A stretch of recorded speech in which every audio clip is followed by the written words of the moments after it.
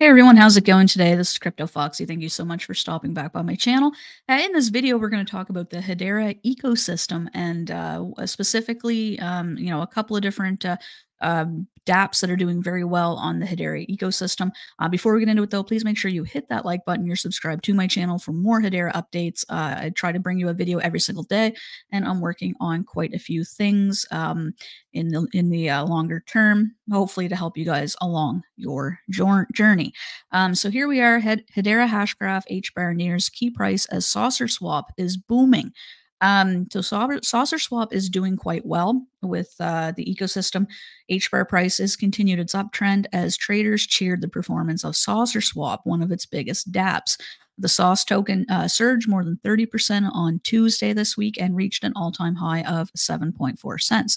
So this rally brought its total market cap to over $43 million. That is awesome. The ecosystem total value locked jumped to an all-time high of 450 million HBAR tokens. So in a dollar value, the total value locked jumped over to over $42.24 million. That is awesome.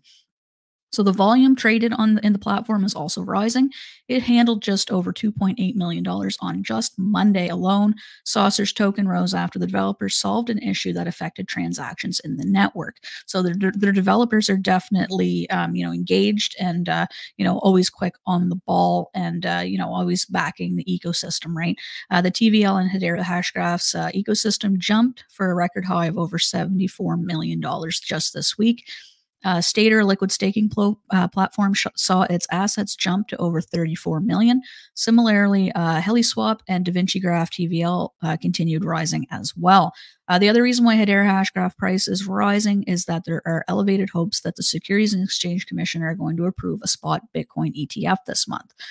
So we're getting into a little bit of price analysis here. I did actually make a video earlier yesterday on the overall state of the technical analysis around the coin, and it's looking very, very well. It's very bullish.